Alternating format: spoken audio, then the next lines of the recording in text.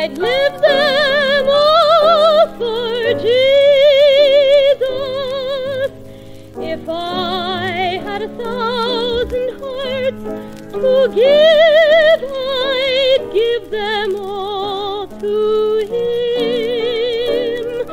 1,000 tongues to sing His praise could not tell of His wondrous ways. If I had 1,000 lives to live, I'd live them all for Jesus.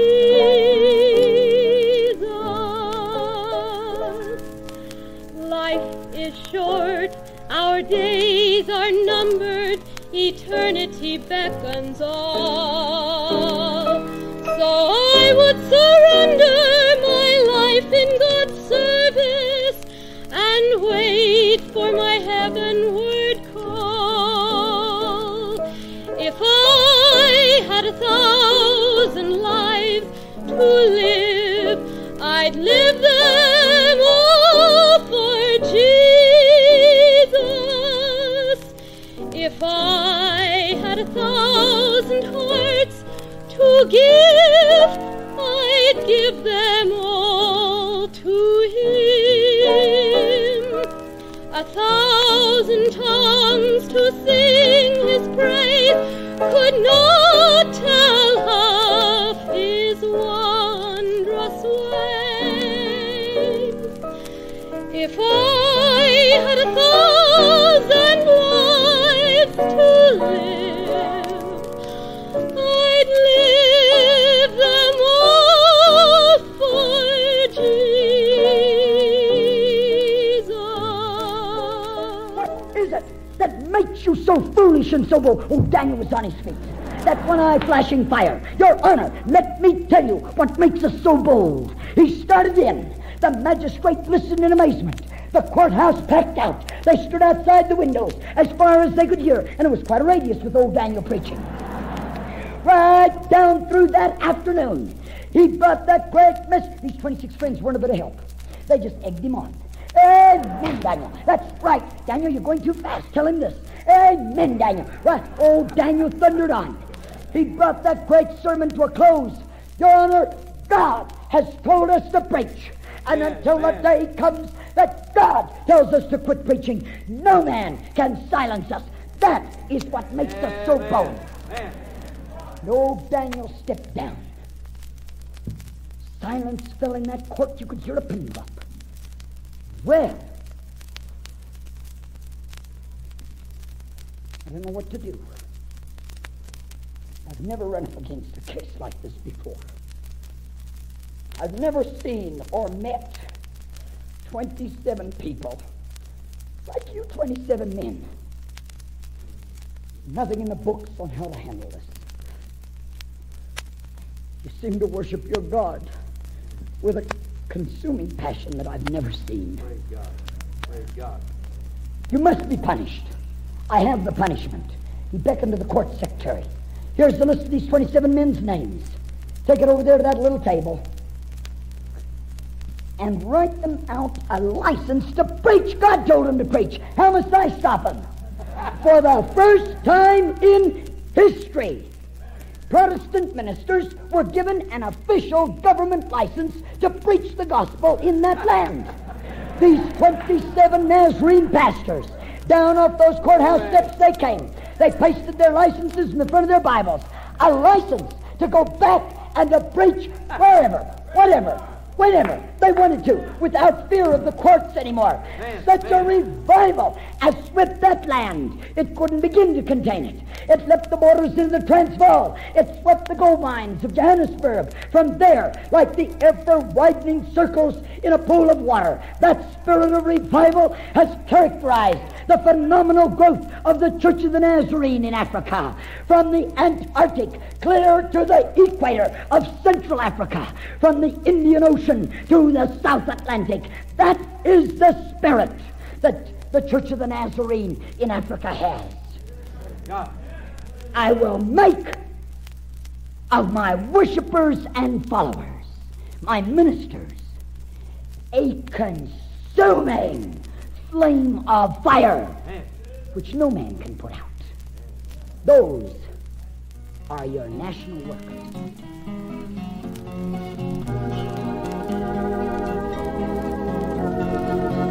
In the stars his handiwork I see, on the wind he speaks with majesty, though he ruleth over land and sea, what is that to me?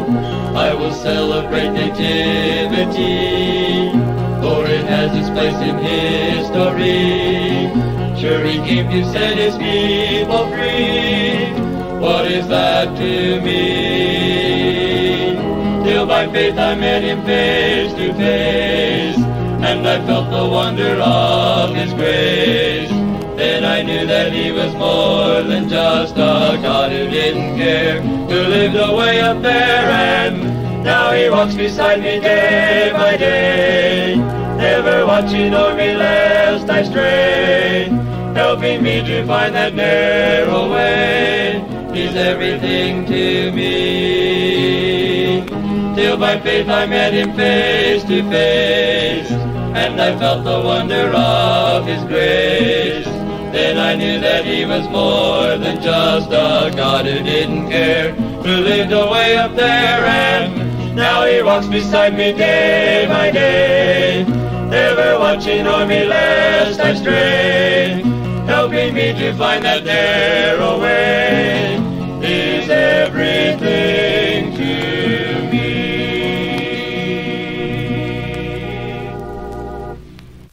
Please wait till the time starts. Let's go! I have the peace that passes understanding. Real fast now, down in my heart. Down in my heart. Down in my heart. Down in my heart.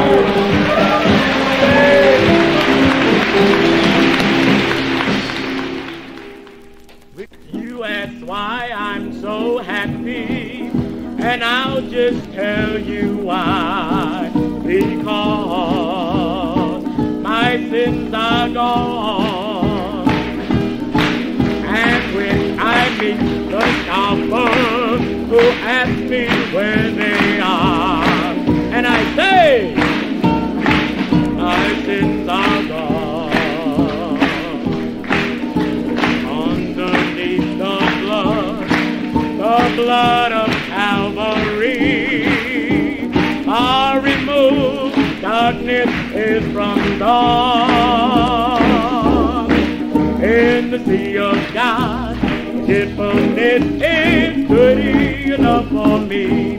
I praise God, my sins are gone.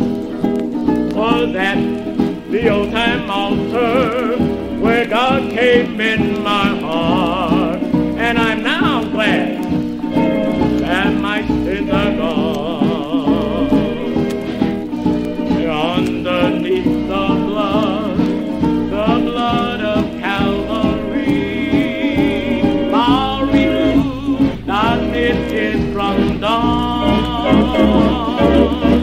In the sea of God, His fullness is good enough for me. I praise God, my sins are gone. I'm living now for Jesus, and I'm happy night and day, because my sins are gone. My soul is full with music, with all my heart I sing, and I know my sins are gone. They're underneath the blood of Calvary, far removed, darkness is from dawn. In the sea of God, forgetfulness is good enough for me. I praise God, my sins are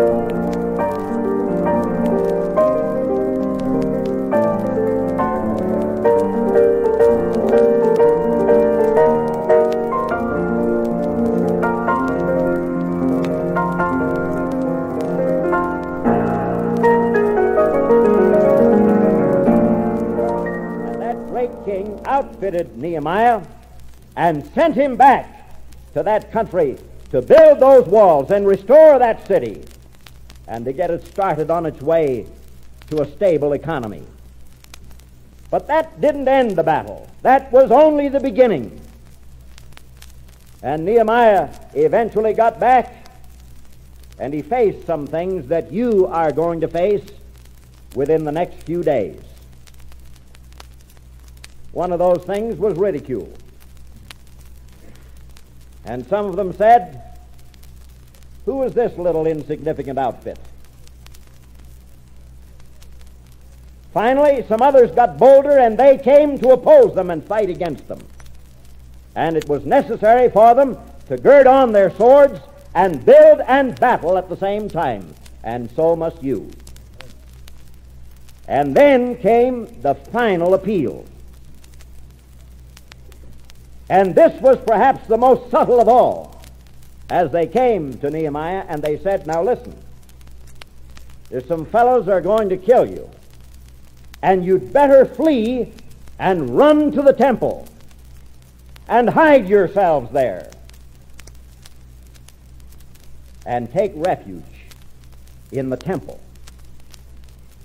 And Nehemiah pulled himself up to his full height and looked those wicked men in the eye, and he said, "Should such a man as I flee, I won't run. I'll face the enemies, and I'll do God's will."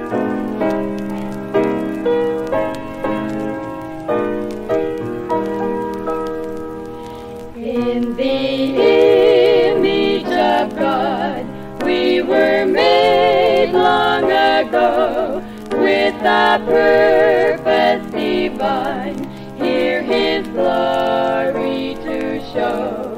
But we failed Him one day, and like sheep went astray, thinking not of the cost we His likeness had lost.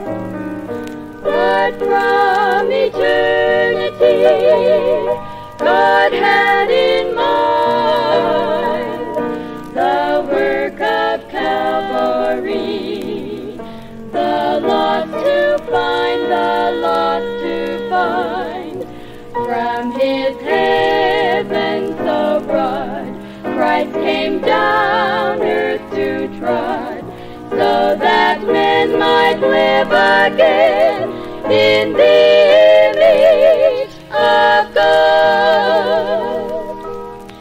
Now that I have believed and the Savior received, now that I from the cry of my guilt am relieved, I will live for my Lord, not for gain or reward, but for love, thinking of what His grace has restored. I'll never comprehend redemption's plan, how Christ could condescend to die for man, to die for man. Such a Savior I'll praise to the end of my days, as I upward, onward trod in the image of God. I'll never comprehend redemption's plan, how Christ could condescend to die for man, to die for man. Such a Savior I'll praise to the end of my days, as I upward, onward trod in the image of God.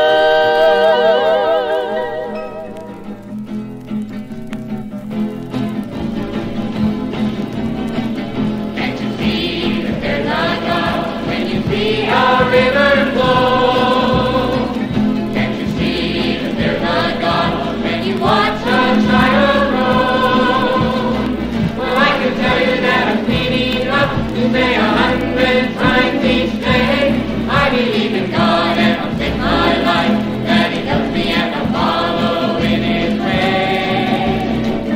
Can't you hear the there's a God when you hear a waterfall? Can't you hear the there's a God when you hear a waterfall?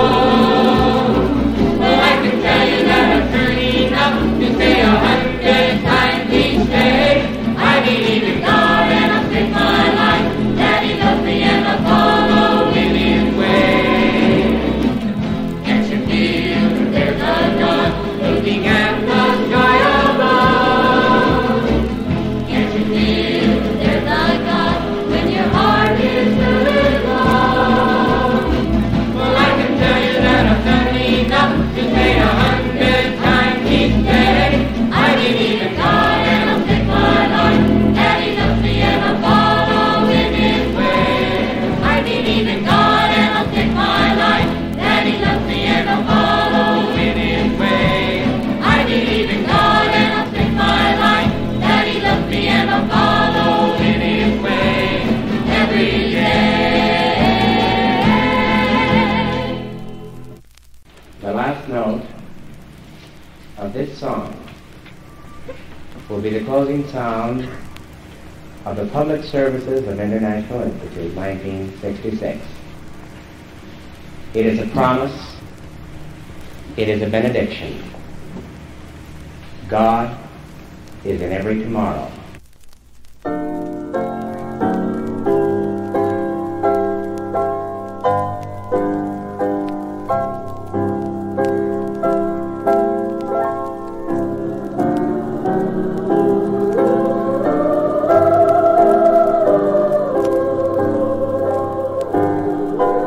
Who shall separate us from the love of Christ?